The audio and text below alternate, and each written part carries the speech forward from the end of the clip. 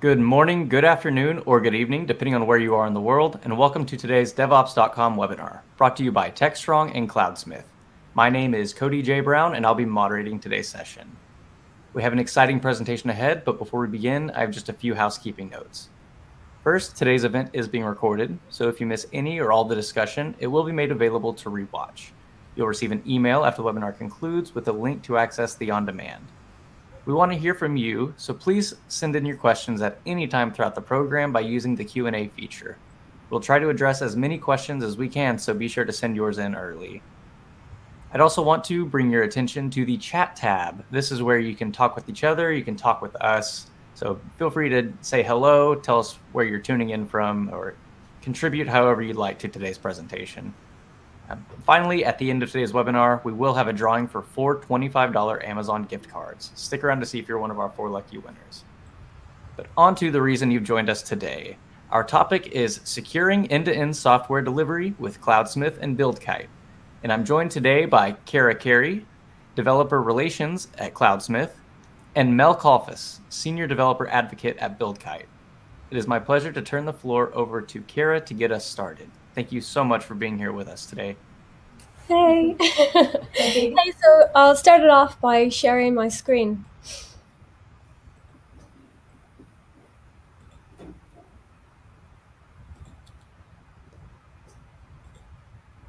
Okay.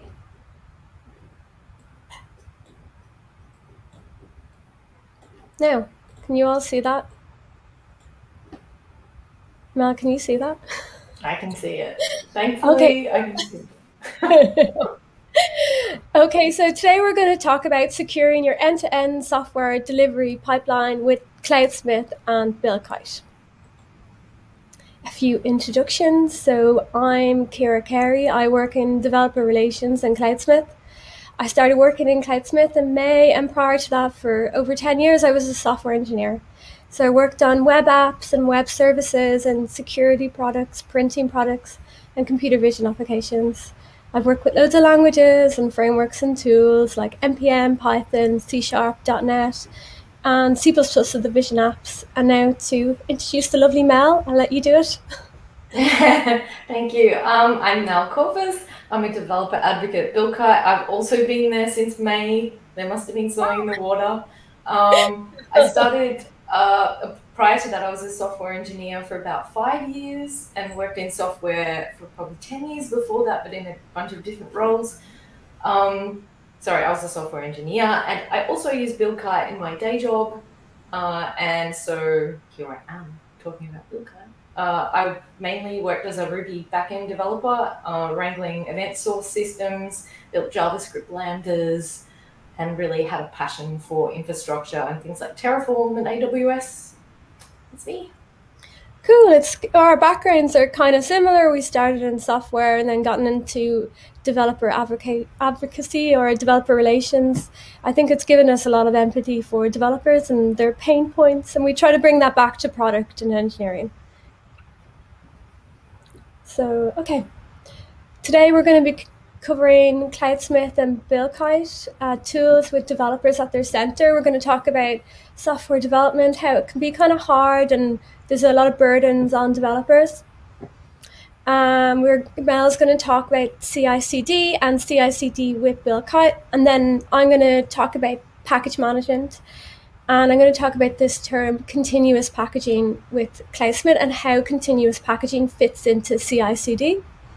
Then we're both going to do our own little demo, and then we're going to open the floor for questions. So let's start by introducing Cloudsmith and Buildkite. So Cloudsmith was founded in 2016 in Belfast in Northern Ireland, not too far from me in Dublin. So Cloudsmith is a cloud-native, fully managed package management as a service. It enables your team to quickly set up private, secure delivery pipelines in minutes. Cloudsmith is a universal package management service which supports most package formats. So your NPM packages, your Maven packages, your RPMs, your Helm, we want them all. So Cloudsmith can be used for development, deployment, and distribution of your software. Cloudsmith wants to be the single source of truth for all your software, its dependencies, and any information about your packages. And Cloudsmith can help you isolate and protect your teams and customers from supply chain attacks. Now on to Mel's Buildkite. So Buildkite's a platform for running tests, and it's the fastest way to test and deploy software at any scale. It allows teams to run fast, secure, and scalable pipelines on their own infrastructure. Buildkite was founded in 2014, and we were the first CI/CD platform to introduce a self-hosted agent model, which I'll explain a bit more later on.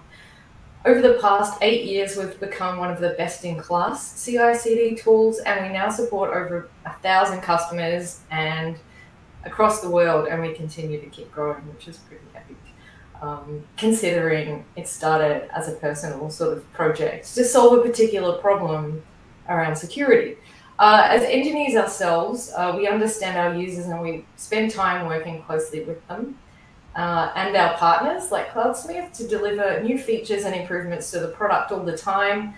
We pride ourselves on being up to date with current technology. In fact, last week at reInvent, AWS just announced that we're officially Graviton ready, and our logo was up on the big screen. And so we pride ourselves on allowing our users to access like the fastest and latest technology as part of their build pipelines. So as a CI/CD tool, we stand apart as being a little bit different, and I'll dive into that a little later on. Cool. So since I've been in the industry since the late 2000s, there's been a lot of changes in over a short time, only 10 years. And I want to go through a few of those changes and how they've changed software development. So just one slide for all that, geez. But okay, so the biggest change in software development over the last 10 years that I've seen has been the availability of cloud infrastructure and that movement away from data centers. It's changed the way we develop software and what we develop. It has driven the use of SaaS products, introduced new software patterns like microservices and containers, and has also introduced new problems like container orchestration, scale, distribution, and security in the cloud. So another influence has been distributed teams. They've always been quite common in software development, but COVID has really supercharged its adoption, even in small teams. So you don't just get like a distributed team, you get a distributed individual contributor. So devs now need tools that can handle a distributed workforce so that everybody can experience low latency speeds. Tools that don't do this lead to reduced collaboration, developer unhappiness, and lack of confidence in your software process. Another huge change has been automation and that rise of DevOps. So you might already be quite mature into your CI/CD software pipeline. And you probably know that adding automation to your software pipeline improves quality, reduces the build time, and allows you to build software faster and make builds more reproducible. Developers are demanding good quality tools to help them automate their software pipeline. Another huge change that is a little bit more recent, or at least the focus on it, has been supply chain security. So all the steps that your supply chain are all the steps that go into developing and deploying your software. So your code, your third-party dependencies, your scripts, your tests, your IDEs, your environmental variables even, your plugins, your source control repositories, your CI/CD tools like Buildkite, and your package repository like Cloudsmith. The attack service for software supply chain is just fast, and recent attacks on SolarWinds, CodeHubs, and public repositories like NPM and PyPy have prompted efforts to improve the security of your software supply chain. You might have heard of this executive order that Biden released about improving the software supply chain specifically to open source software. So I think software development is quite complicated. There's lots of choices to be made on your code, what patterns to use, what dependencies to use to build it yourself. And if you are going to use a dependency, what dependency are you going to use? And will that introduce some issues into your code base? developers also use a lot of tools, and there's been this emphasis on shifting left with quality and security that puts an awful lot of responsibility onto developers. So yeah, the cloud has made like some things easier, but also so much more complicated. Like if I think about dependencies alone, I could spend days down the coal mine. Like it's like, so I mean, yeah, I think like the emphasis I've seen is like a shift towards using tools to take care of the things that you know need to be done, but don't want to spend all day doing. So you can get back to writing code and shipping features. Yeah, let's back to writing code. Yeah, remember that? So yeah, with this ever increasing complexity, we're seeing a whole new wave of tools that are there to reduce this complexity and empower teams to get back on building software and shipping it with speed and security in mind. And tools like Cloudsmith and Buildkite can help with that. We both have APIs for customers, users. We have CLI tools, we use webhooks, and we have multiple integrations with other tools. And also there's an emphasis on really good documentation, and the documentation is alive and it's adapting to users' needs. When we hear something that's missing, we are always updating our docs, just to keep things close to what's happening. There's also the security features that you would expect and want to see in products, such as strong access control and SSO. There's 2FA, event logs, integrations with other security tools, and analytics and metrics. And there is quality human support. So just like Cloudsmith, it's really important to us. We have a support team that is always on deck. They are all engineers, they are specialized in the product, and they work really closely with customers to ensure they've got everything set up correctly or working as they need to be. And it's quite a personal touch. It's not log a ticket, maybe hear back in 2 weeks. These people work quite closely, like they're one of your team. Yeah, I totally agree with you. Like quality support is really important to Cloudsmith as well, and it comes from the top. You know, it's important to our CTO, it's important to our CEO, and that trickles down. So what exactly is this CI/CD that we hear thrown around a lot? Essentially, it's a method to frequently deliver working applications to end users by introducing automation into the product development lifecycle. And what is CI? Well, continuous integration. Well, that's a development practice where developers integrate code frequently into a shared repository, probably continuously. I like continuously, but that sounds pretty full on. That's like every 1 minute. Let's just say frequently for the FI, preferably several times a day, and sometimes even on a Friday afternoon. Never. Can you imagine? So each integration is verified by automated build and automated tests, and so that any updates are trusted and to be working as expected. That's the dream. And continuous deployment, or CD, is closely related to continuous integration and refers to keeping your application deployable at any point, or even automatically releasing to a test or production environment if the latest version passes all automated tests. And it's at this point you want your test environment to as closely mirror what is set up in your production environment, so that you can trust that when you test your app in staging before deploying, that it's actually deployable, because we've all probably experienced what happens when that's not the case. And what sort of things could your CI/CD tool do for you, or do? It would be polling for work.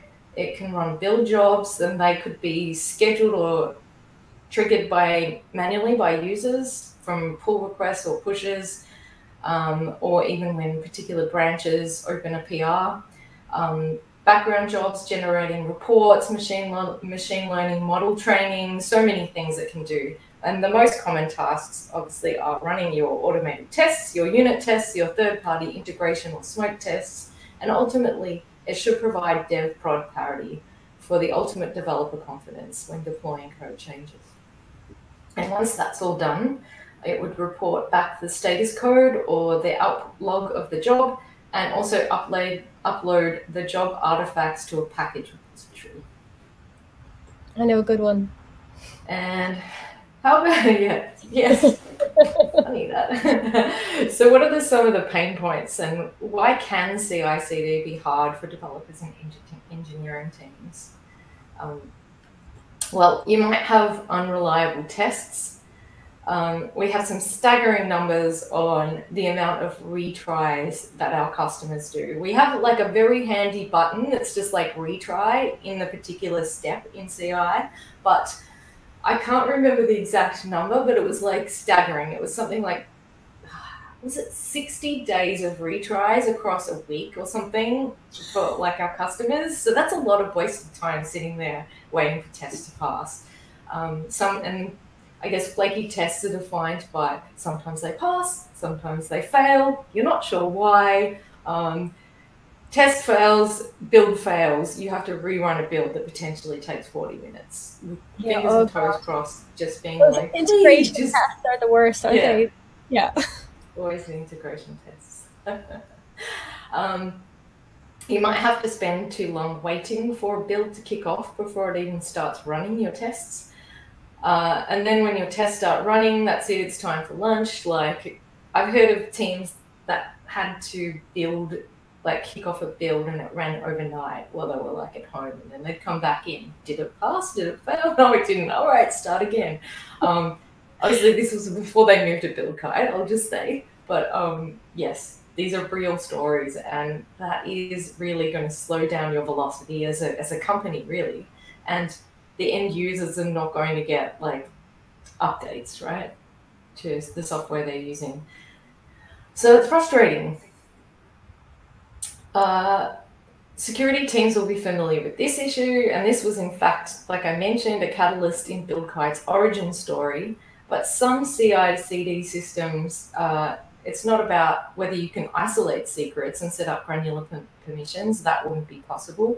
But also, some CI/CD tools hold important credentials themselves, like they have access to those, and also have access to the source code. And this doesn't necessarily have to be the case. And I guess the biggest one for me and for most developers, I think, outside of the infrastructure team, is the pain associated with speed, the speed of the build, slow. CI/CD should be fast. And I'm wondering if you would believe me if I said it was possible for every build to, say, build in around 5 minutes. I mean, we could stretch that to 10. I think it's possible for like literally every build to build in 10 minutes. And I guess that means your architecture should be scalable. So we have teams that have up to 3,000 developers deploying code. Probably not to the same system, the same build pipeline, but you should be able to have your build agents be able to auto scale like we do with our software applications to meet demand in shipping. So users and teams need to be in control of the infrastructure and be able to choose what cloud provider to use, make use of things like spot instances, cheaper prices. So whatever is important to the team, you should have control over that, I think, when it comes to your infrastructure. And let's quickly take a look at how CI/CD with Buildkite actually works, because I mentioned it was slightly different. Buildkite has an interesting model, and it has it's coined as a hybrid CI/CD tool, which actually means, as you can see in this diagram, there's a hosted platform, a bit above the dotted line, and then there's also I feel like on-prem is kind of a loaded term these days because it doesn't necessarily mean physical machines, but it's something that is hosted on your own infrastructure, whatever that looks like. So we host the web interface, the source code integrations, and a bunch of the APIs that you would make use of. You don't need to worry about scaling that part of the system or building UI if you don't want to be building UI. But we do have like GraphQL APIs and things that you can make dashboards and things from. But there's the agent part, which is a bit below the dotted line, and you run these agents on your own infrastructure, whatever that may be, GCP, AWS, physical boxes in on-prem. And using this architecture has big advantages for speed and, of course, cost. And scaling agents on demand means that you will never have to wait for an agent, and you can use really powerful compute. You can have agents on EC2 Mac, Kubernetes, make use of Kubernetes and GCP. The infrastructure architecture is your choice. You can hand roll it with your code, your infrastructure as code tool of choice, like Terraform, CloudFormation, and we also have our own Elastic CI stack, which is a series of CloudFormation templates that you can click a button and kind of spin up auto-scaling with ease. So I guess ultimately using Buildkite means you can get any project building in under 5 minutes or maybe 10, depending on how hard you want to work on it. But it's possible. And by using our highly scalable hosted platform and having full control over your build environment, you can have true dev prod parity. And because it's on your own infrastructure, you can also deep dive and debug right down the stack if things go wrong. It's on your infrastructure. You have access to all the logs. Debugging becomes a lot easier than if it's a third-party CI/CD tools infrastructure and you need to wait for them to make changes, debug things for you. So we've seen people be super happy that they can drill right into what's going on and have ultimate control. And I have to mention security because that's kind of what we're focusing on today. But because the agents are on your own infrastructure, you can use Terraform or any infrastructure as code tool with IAM roles, granular permissions. You don't have to give your CI system access to everything. You can use your secret management tool of choice, just like you do in production. And it's worth emphasizing because it makes all the security peeps in their house happy. Buildkite never has access to your source code. We make use of webhooks, and you give access via GitHub to Buildkite, but it's more of a, it's very separate, and we never want to have access to it. We just don't want it. You can run each agent queue in isolation, even in separate AWS or GCP accounts if you wish, and give them different IAM permissions. And so that's really Buildkite in a nutshell. And what our hybrid CI/CD solution offers in terms of both ease with the SaaS hosted component and the flexibility of the agent infrastructure you control. And it's kind of the best of both worlds. Thanks, Mel, for explaining CI/CD. And I'm going to start on how Buildkite does a great job of CI/CD. And I'm going to talk about how packaging fits in and also talk about this term continuous packaging. So before I go into it, I'm going to explain a few terms in package management. So the first term I'm going to explain is the package, the artifact, or the image. A package groups together your software files, your metadata for that package, and dependencies, all grouped together in a well-defined format. I'll explain metadata and dependencies now. So metadata is any information about your package. So who wrote the code, the license type, the package dependencies, and the package checksum. Metadata can also have information about your CI/CD builds, like who triggered the builds, the build time, approval information, vulnerability information, or any user-created metadata. And package dependencies, if a package uses or depends on another package, that package is called a dependency. I think like almost every project uses third-party packages as libraries or frameworks. I saw something, I was like looking up a stat for this. It was like someone said 99%. I think that was like a bit high, but like let's just say like a lot. Most projects use third-party packages.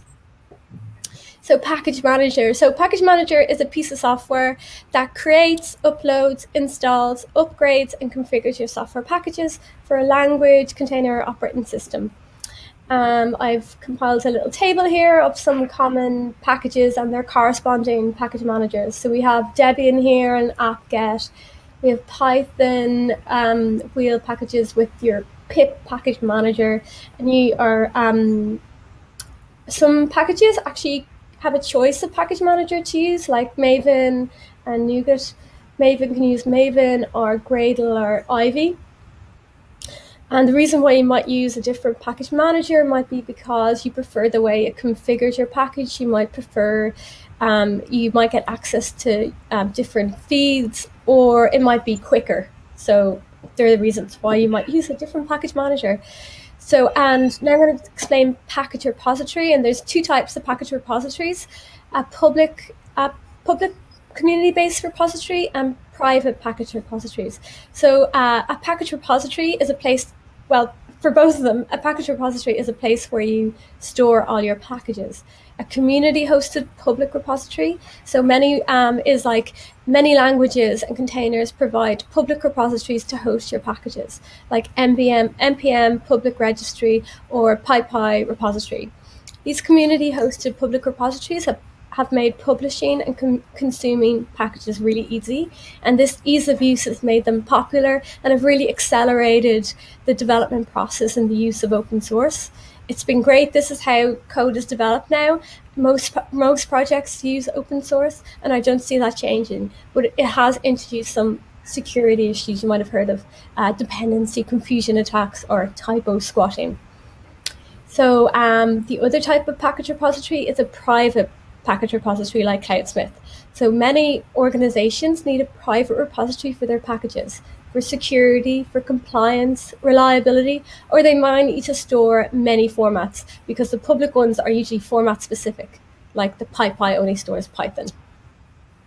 On top of that, private repositories provide additional features required by organizations like strong access controls, SSO, guaranteed uptimes, nice integrations with other tools, quality support, custom domains, or data analytics. Those are kind of the stuff that private repositories will offer.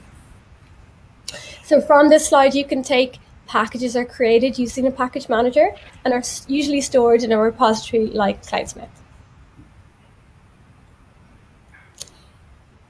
So modern package repositories need to host many formats. For example, Cloudsmith hosts over 25 formats. That's like most projects contain a few different formats, and although they do more or less the same thing, there's a huge amount of variability in how it's packaged and how to talk to the package manager. This matters less when you're just dealing with one package format, but how about 10? You need an effective abstraction layer around managing that process in a uniform way. Modern package repositories need to be the source of truth. This is always our aim in Cloudsmith. We want to hold all your packages, all its dependencies, and any information about your package may be described in the metadata. Modern package repositories need to be easy to automate against. They need to provide CLI and API, webhooks, and good documentation to describe how to use them. They need to have security features by default, like 2FA, like SAML. And actually, Cloudsmith just got ISO 27001 certification, so get it in there. So also, modern package repositories need to manage the problems of scaling and distribution. So we're talking a blend of package management and software supply chain management.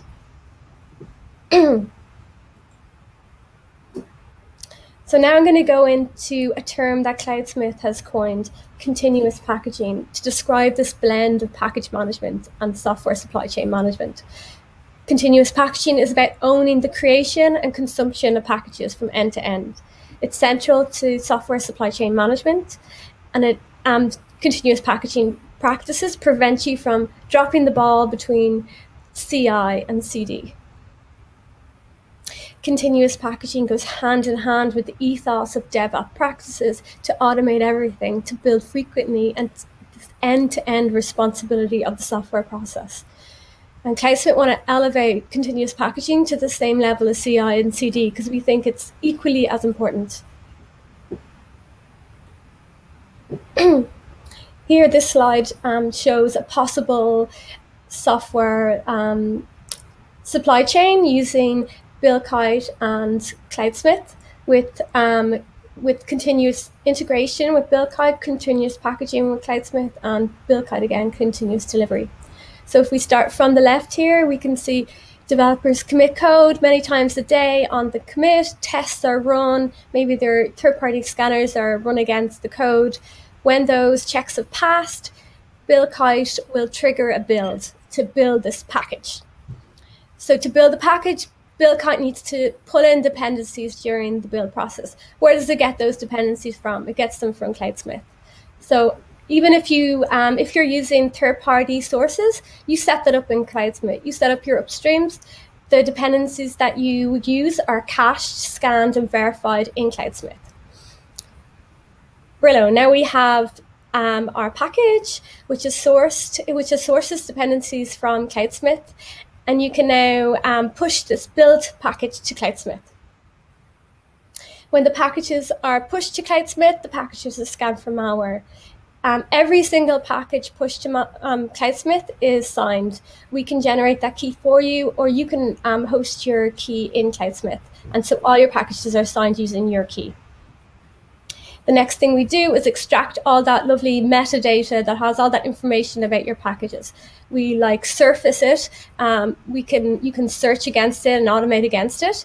And this information would be like what we talked about before: who wrote the code, who triggered the build, tests that passed or failed, checksums, all that information surfaced to you to make and it actually helps you know the history of your package. We call this the provenance of your package. You can also enrich your packages with extra information using universal package tags. So now we have our packages and all its dependencies hosted in Cloudsmith, and we want to distribute them. We want to deliver them.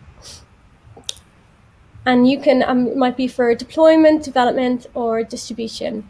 Cloudsmith believes that package distribution and package management go hand in hand.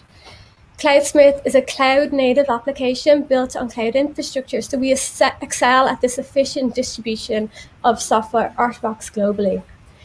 Cloudset infrastructure is built on content delivery network, CDN technology. There's over 220 points of presence all around the world.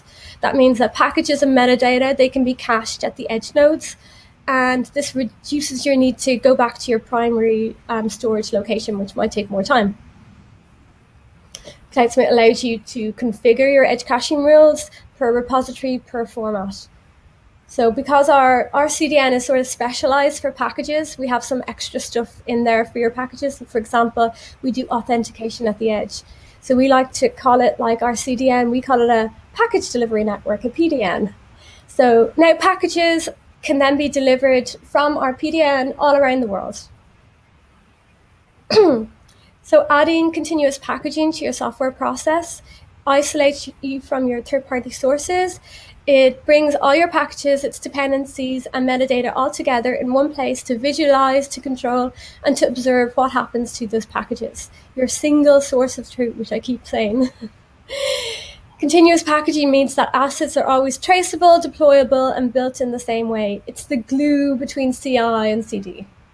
So yeah, this is such a good diagram, because in my previous role, that center section there on that diagram was the point at which the build and deliver part would fall down, because we didn't have a PDN, and we had our own private repository, and I think because we did it, it would fall over. There was no guaranteed uptime because it was an in-house thing that no one knew how to work. And where is it? And how do we get it up again? I don't know. And also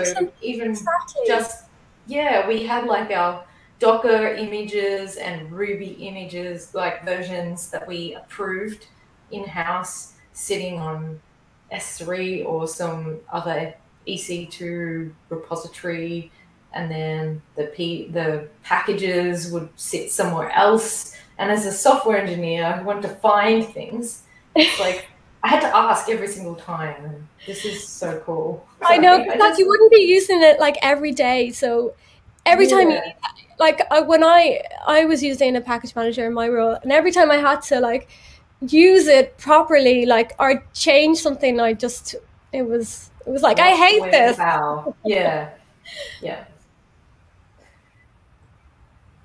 Okay, I'm gonna do a demo now for my sins.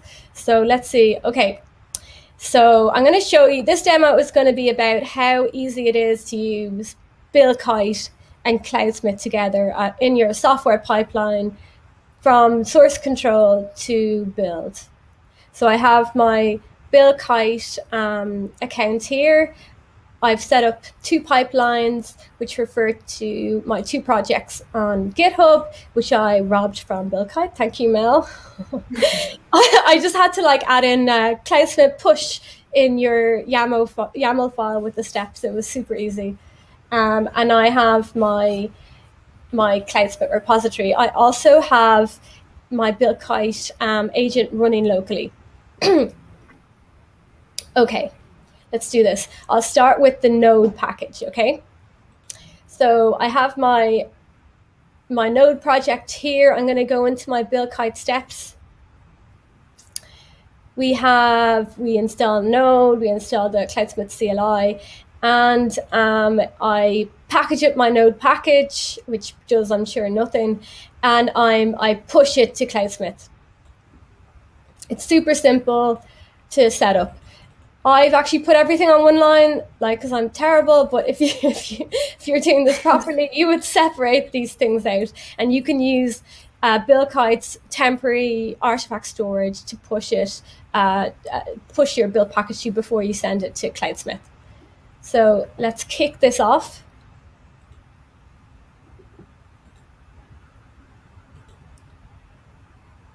Okay, when it's going off there, I'll show you around Cloudsmith.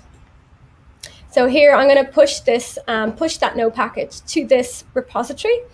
I have a few packages that are already here at the moment because I want to demonstrate multi-format repositories. Multi-format repositories allow you to store artifacts of different formats in the same place while still maintaining compatibility with all your native product types. So you can use your package manager, your node package manager, and say npm publish or your Docker push or whatever. Those native tools all work against Cloudsmith, and all the formats live happily here. That means you have a single repository and a single set of processes for managing, sharing, and controlling your software assets. You lose absolutely nothing when it comes to functionality. I think most software teams use more than one language and more than one format. There's usually some JavaScript in there somewhere. And if you have like microservices, you could have a good few different languages in the one project. But even if you write all your software in one language, you might use formats like Docker or Helm for deploying and managing software in the cloud. So customers love multi-format repositories because it's quite different from other package managers, which make you store your formats in you'll have a Maven format and npm format, and never the two shall meet. So let's see if that's built. Okay, great. My node package is built, and you can see it's extracted out some of the metadata from that node project. This package has been signed, and the version number extracted from it, and you can see one of the dependencies. This node only has one dependency. That's like, it's like quite unusual for a node package to just have one dependency, but it's all that metadata is surfaced to the developer here. It's great. So I'm going to run my Python pipeline now. Similarly enough, I have my the steps are here. I've built my Python wheel and I push it to Cloudsmith. Now you can see here I've used the Cloudsmith push. So that's the Cloudsmith CLI, but I could have used pip here instead. But next time. Let's run this out now. Okay. Oh gosh, I don't know. It builds the node package. I don't know what happened there. Okay, so we're building our Python package, and while it's building there, I'm going to just show you some cool things about Cloudsmith. You can upload your package here. You can upload any of these different types of formats. The latest one that we introduced is P2. I think it's for Eclipse plugins. So if I go to Python, you can actually, if you've your package locally, you can push it up using this web form, but we're all about automation, and Cloudsmith generates these contextual documentation for you to use. So it's super handy when trying to publish something. You can always go back to this documentation. So it shows you here how to use the native tools to publish a Python package, or you can use Cloudsmith CLI. Now, so I'd say my Python package is published now. So we have our Python package published. Again, you can see all this metadata extracted.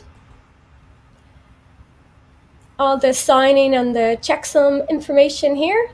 It's all good. And just to go back to the multi-format idea, like you could set up, if you're thinking about how would my repository look, well, Cloudsmith lets you create unlimited number of repositories, so don't worry about being limited that way. You could set up your repositories by environment. So say you could have a staging and a production environment, or you could set it up by project, or by, if you like the format, if you like to set it up by format, you can do that. We wouldn't stop you. We're sort of unopinionated in that way.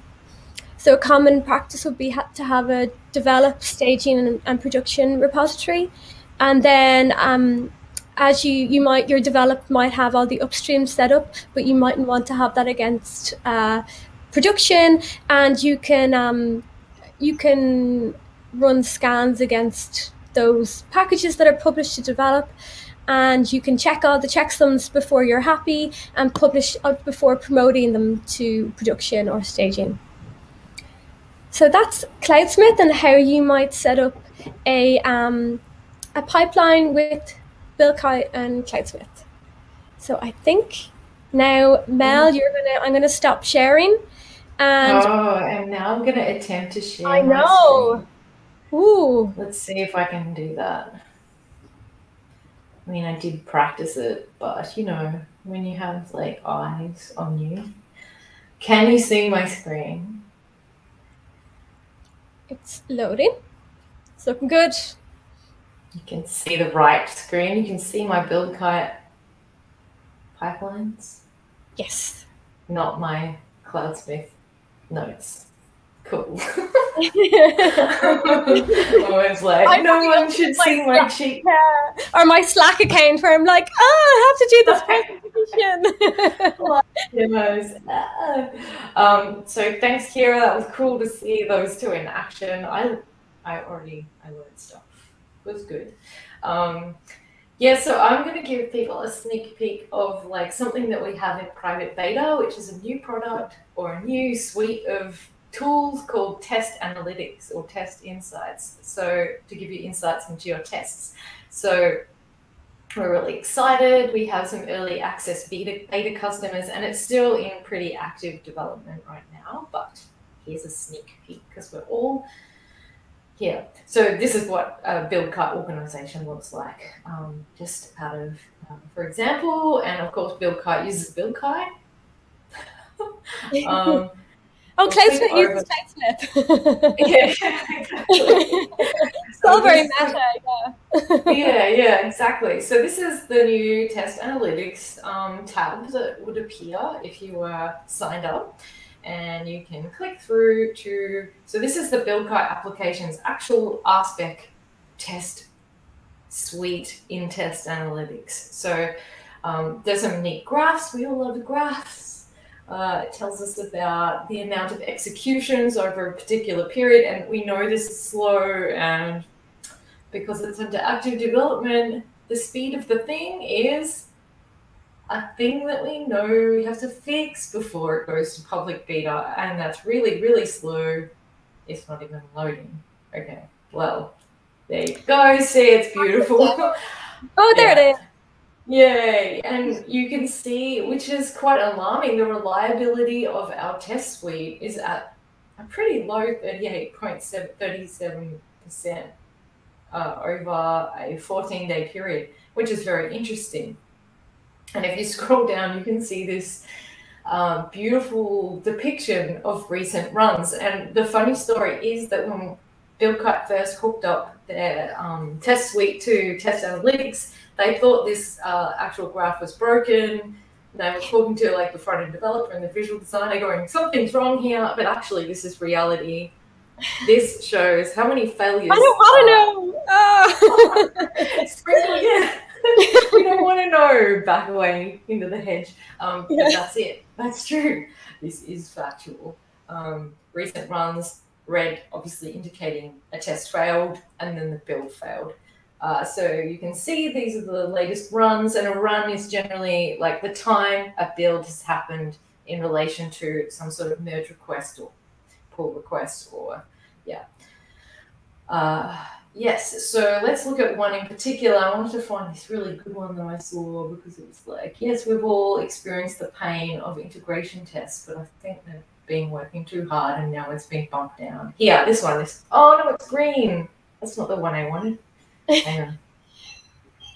There was like a good one that was like, I remember when I was a developer, I was always turning off tests and forgetting to turn them back on again. I'd turn off all of them. That's terrible. I know. Like I'm ashamed to admit we had like a smoke test that was like testing third-party payment integrations or something in their sandbox environment, and it literally the whole time I was in this team for 2 years never passed once. And I remember when I first joined, I was like, oh my god, the smoke test failed, and everyone's like, oh yeah, don't worry, it always fails. And I'm like, why is it still a thing then?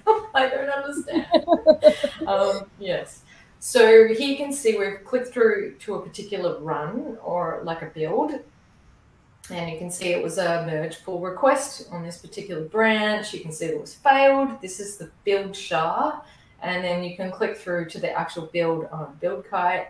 And then there's some handy stats. You can see that the total executions were up by 110 in compared to previous 25 runs. You can see that the total duration was up by 16 seconds, which is, neither here nor there. We have some alerts, and you can actually set up your own alerts via settings, and you can set thresholds to be alerted. So you can say, let me know when reliability over the last 7 days drops below 95%. And I think for what I see is the use for this is obviously if a particular test is constantly flaking out, you can set a threshold that you're comfortable with, and then you can easily identify this is a flaky test. So it's documented, it's a thing, you have to fix it, or you actually should prioritize fixing it. And I think we're working on some integrations that you can click on the alert, and then it could potentially open a story or a card in your tool of choice, whether that's Ciara or Trello or whatever, and assign it to a person to fix or work on. If you look down here, you can see which test failed, and you can also see a list of the slowest tests on that run, and you can see some fancy HTTP timing versus other timing. I think that's an SQL query, so you can see how much time was spent in a particular test at a very granular, fine-grained level. You can drill into the test suite. And so now we're looking at a particular test file, which is this media objects file. It shows you the actual location of that spec, so you can go into that file and fix it. You can again see the reliability, and this one's 94% reliable. That's not terrible, but you may think that that's a problem. And you can obviously see the times that this test is run, and you can see these outliers here, which are the failed times. If we click through to that, you can again see more information. You can see that the HTTP request was 16 seconds slower this time. The SQL duration is up by 297 milliseconds, so probably not a super big concern.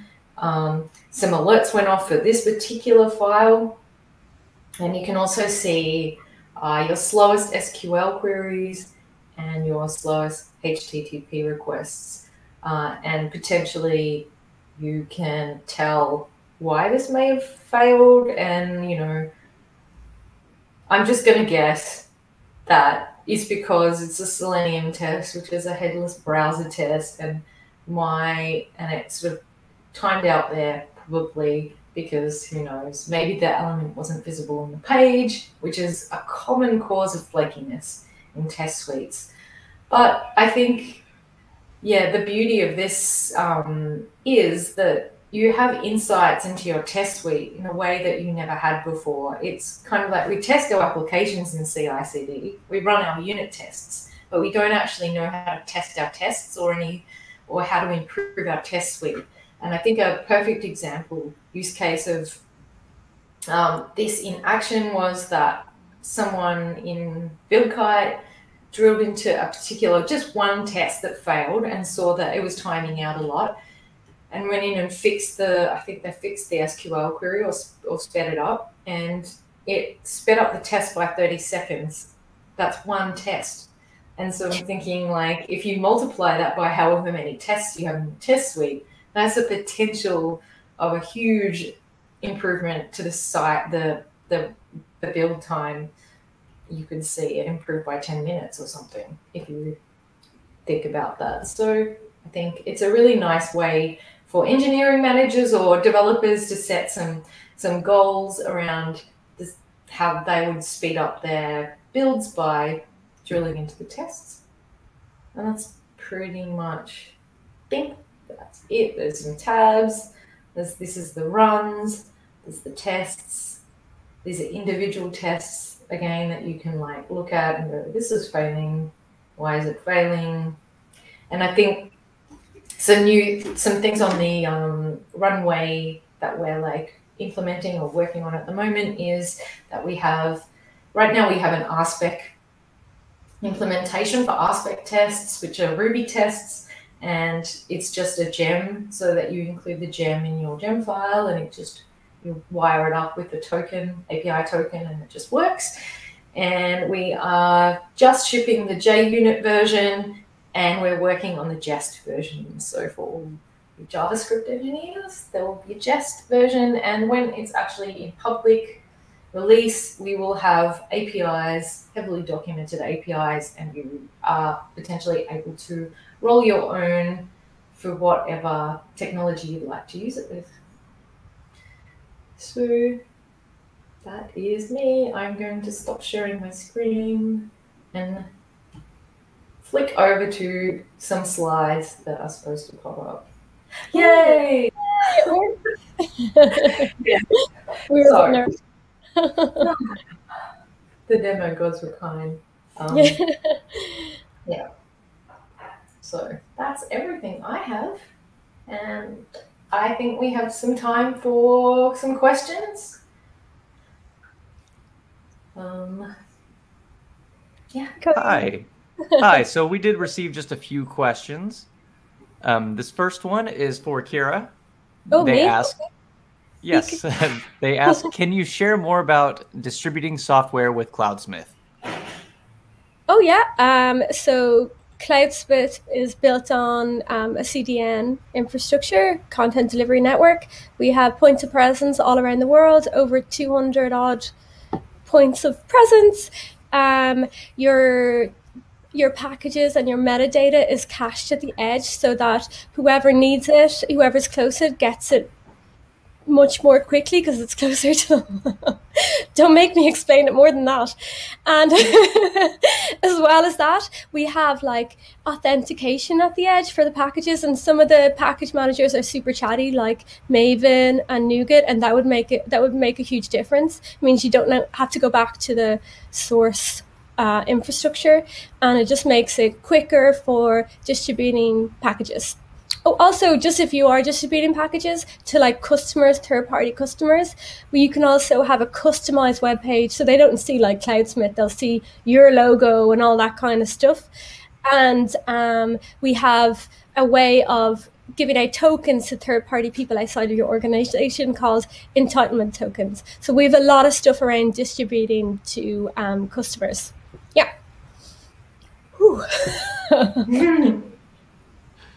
Excellent.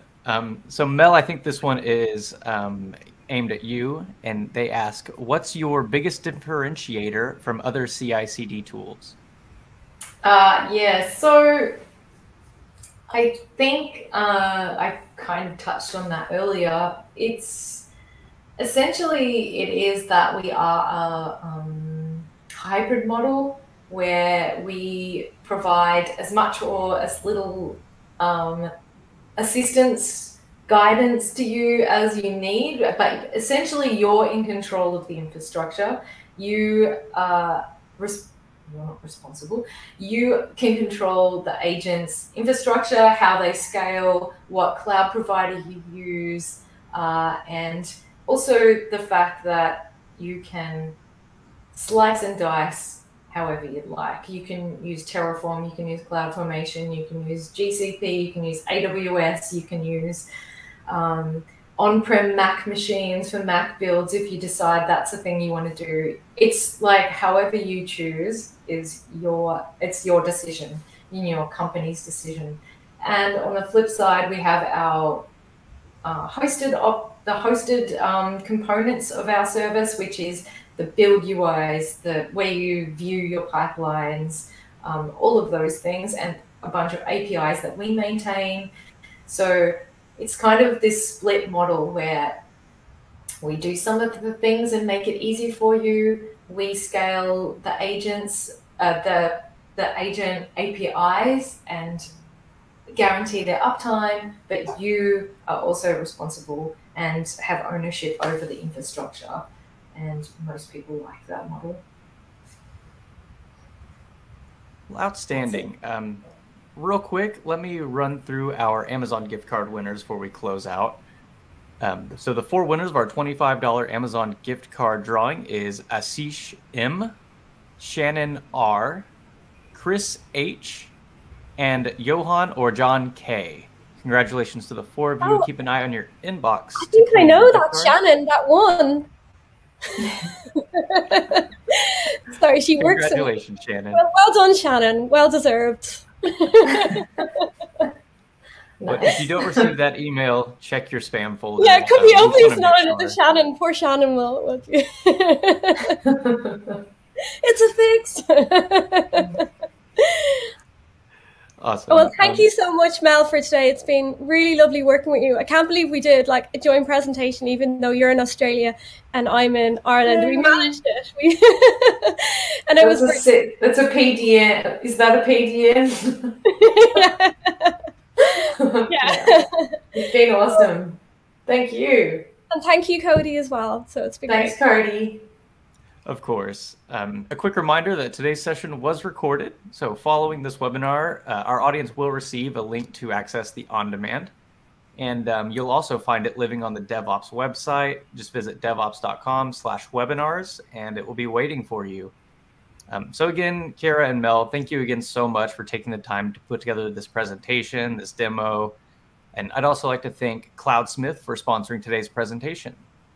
My final thanks goes to you, our audience, for being with us for the entirety of today's presentation. This is Cody J. Brown signing off. Have a great day, everyone. Bye.